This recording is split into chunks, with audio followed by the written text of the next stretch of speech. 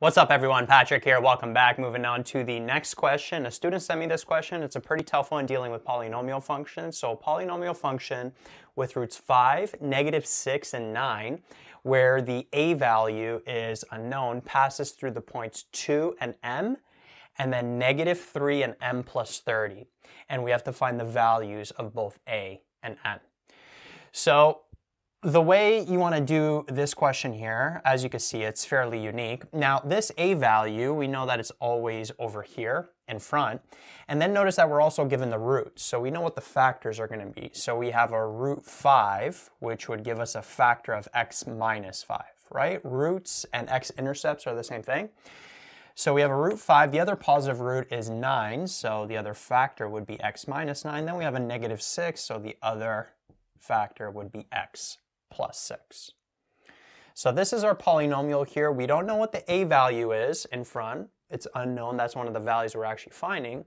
And we also have to find this m value. And notice that this m value is part of the representation of the two y values for the 2 points we're working with. So we have this point 2 and m, an x value of 2, a y value of m. And then we have this other point, an x value -3, and a y value of m plus 30. So what we can do is we can actually set up two equations with this information. So we could take this first point here and plug in 2 for all the x values. So we'd have 2 minus 5, 2 minus 9, and then 2 plus 6. And then notice that the y value is m. So we got one equation over here, and then we could create another equation with this point. So we plug in -3 for all the x values and m plus 30 for the y value. So we'd have m plus 30 equals that a value, still unknown, and now we would plug in -3 for all the x values. So we'd have -3 minus 5, -3 minus 9, and then we'd have -3 plus 6. And hopefully at this point you see where we're going. We're going to have two equations, two unknowns. We're going to have to use substitution or elimination to solve for them. So it's actually not too bad of a question algebraically. It's just setting it up and understanding what to do can be a little difficult just because it's such a unique question. So if we simplify this, we'll have m equals a, and then over here we'll have -3, -7, and then 8. So this would be -3 times -7 is positive 21 times 8 gives us positive 168. So we'll have m equaling 168 times a.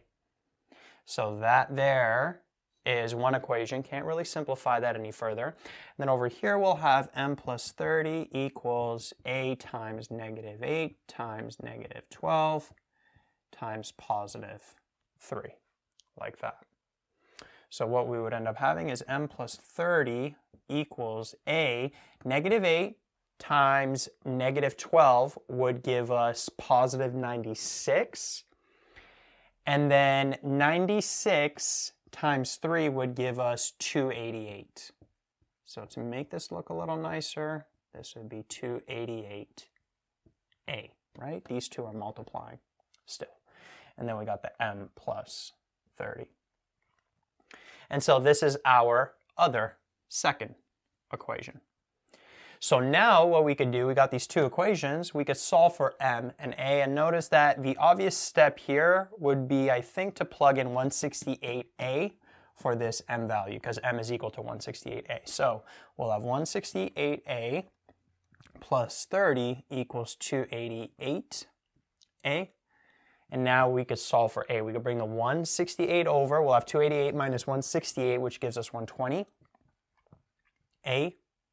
Then we got a 30 here. Divide both sides by 120. A would end up being 30 over 120, which simplifies to 1 over 4. And now that we know the a value, we could plug it in here to get the corresponding m value. M would be 168 times 1 over 4. Which would be like 168 divided by 4, which would give us 42.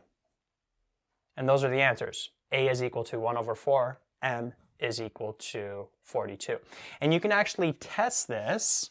So what we can do is we could plug in the a value here in the polynomial. So this is the actual polynomial that we're working with. The a value is 1 over 4, and these are the x-intercepts.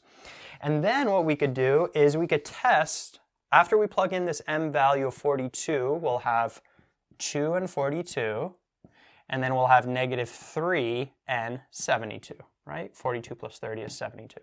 So what we can do is test whether this polynomial actually goes through these 2 points. The way we could do that, we could plug in 2 for all the x values, make sure you get a y value of 42. We could plug in -3 for all the x values, make sure you get a corresponding y value of 72. And if you do that, that check would pan out. And so you could be pretty confident that those are the 2 values and the final answer.